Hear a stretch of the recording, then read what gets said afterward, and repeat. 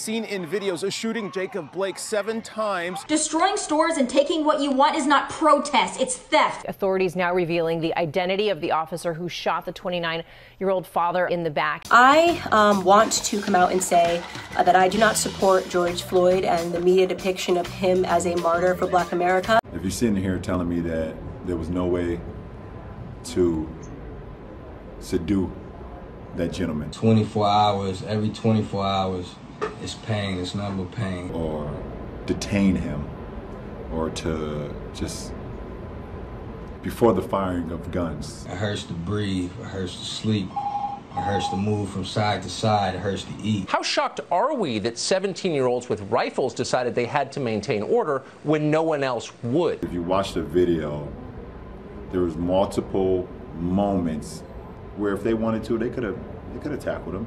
They could have grabbed him. I just want to say, man, to all the young cats out there, and even the older ones, older than me, it's a lot more life to live out here, man. When Kenosha police officer Rustin Shesky shot Jacob Blake 7 times in his back, it sent shockwaves to some, but mainly disappointment with little surprise. After all, it was Colin Kaepernick's message that black people are preyed upon by police. His protests led his whiteballing and a white supremacist president to say this. Why are African Americans still dying at the hands of law enforcement in this country?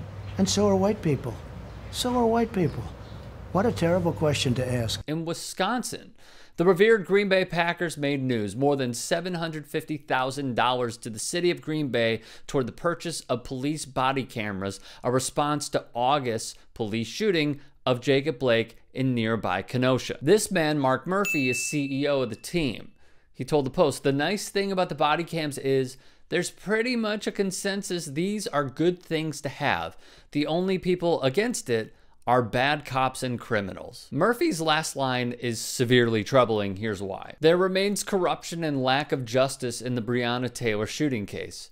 And guess what? There is no footage of the shooting itself. The 7 officers who went to Taylor's home at apartment 4 to conduct a search for drugs and cash shortly before 1 a.m. either weren't wearing body cams or they didn't activate. In San Francisco, California, before illegally raiding a freelance journalist's home last year, SFPD were instructed to not activate their body-worn cameras in apparent violation of the department's policy, according to an internal memo. In Waukegan, Illinois, a police officer involved in a fatal shooting did not turn his body-worn camera on until after the deadly confrontation with an unarmed black couple. Footage released by the police department showed. In Philly, public defender Michael Mellon reviewed 60 arrests between 2018 and 19. Only 6 had body camera video prior to the person being handcuffed, a violation of the city's body cameras policy. All 60 cases were within the 24th Police District in Port Richmond, which has had all patrol officers outfitted with body cams since 2018. Now, there's a lot of points to make here. The first, via Vox. Researchers found that while body cameras are widely seen as a means of changing officer behavior for the better, in many departments the cameras have not had a consistent or significant effect on officer behavior or citizen opinion of police. One activist put it like this: "We know from history that police can't police itself, so we need full transparency." Therein lies the crux of this issue. As Georgetown public policy professor Andrea Headley said, the issue of officers not turning on their cameras before an arrest is common. If you know that there's no one necessarily going to be checking, it's not in the front of your mind to make sure that it's on, she said.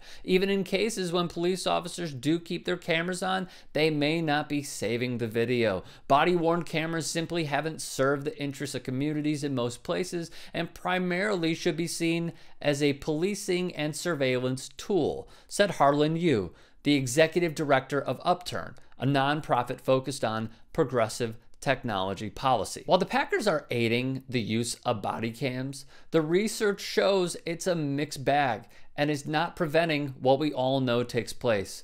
It's a step, but a minor one at that. What would be a stronger statement is the Packers and its players going further, mandating all body camera footage to be turned on upon an officer putting on their vest, or even, as Chuck D put on Instagram, turning off a body camera should be considered destroying evidence.